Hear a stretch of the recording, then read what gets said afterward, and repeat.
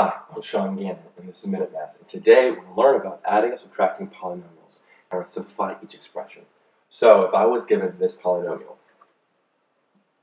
13n squared plus 11n minus 2n to the fourth, close parentheses, plus parentheses, negative 13n squared minus 3n minus 6n to the fourth.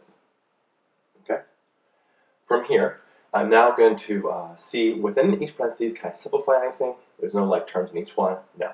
So now I'm going to rewrite all of this. Instead of subtracting, I'm adding a negative. If you know my videos, you know I like doing that. So we have 13n squared plus 11n, and we don't need the parentheses anymore because it's all going to be addition, plus a negative 2n to the fourth, plus a negative 13n squared, plus a negative 3n, plus a negative 6n to the fourth, making all those subtractions be adding a negative.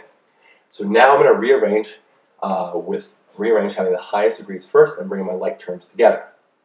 So I look, my highest degree is to the fourth power. So I'm going to do the negative 2n to the fourth first. I put a little dot underneath it saying that I brought that down, plus a negative 6n to the fourth was next. Okay, and I don't see anything else to the fourth power. Next highest degree I see, there's no third power, but there's something to the second power. There's two terms. So I'm going to add a 13n squared here. And then this one here, another one is adding a negative 13n squared. I don't see anything else to the second power. So now we just have a variable n to the first power. I see 11n, so I have plus 11n right there. And then plus negative 3n right there. And that should be it. Let's double check. Let's make sure we brought everything down. 13n squared is right there. 11n is right there. Negative 2n to the fourth is right there. Negative 13n squared is right there. Negative 3n is right there. And negative 6n to the fourth is right there. And I've brought them all down. Fantastic.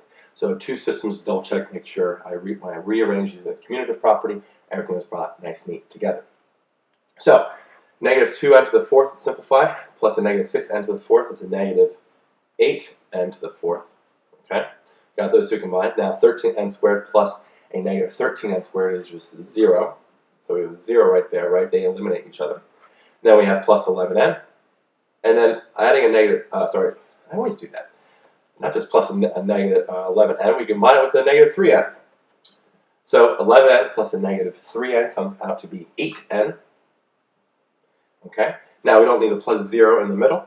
Okay, so we can rewrite this to be 8n to the fourth plus 8n. And there we have it. We have our final answer, negative 8n to the fourth plus an 8n. So let's recap. We're given our parentheses here, 13n squared plus 11n minus 2n to the fourth, plus parentheses, negative 13n squared minus 3n minus 6n to the fourth. I made everything to a plus and negative, because I like seeing that. I like rearranging it like that, adding a negative. Then I rearrange using the commutative property, have my highest degrees first. I have my fourth powers here, then my second powers, then just my first powers and the first power. Then I combine them, simplify. These two came together, and negative 2n to the fourth plus a negative 6n to the fourth is negative 8n to the fourth. 13n squared plus a negative 13n squared just became 0. 11n plus a negative 3n was a positive 8n. Okay? And then from there, I don't need to add a 0 because that's silly. We can just eliminate it. It's the additive identity. It doesn't change anything. So our final answer here is just negative 8n to the fourth plus an 8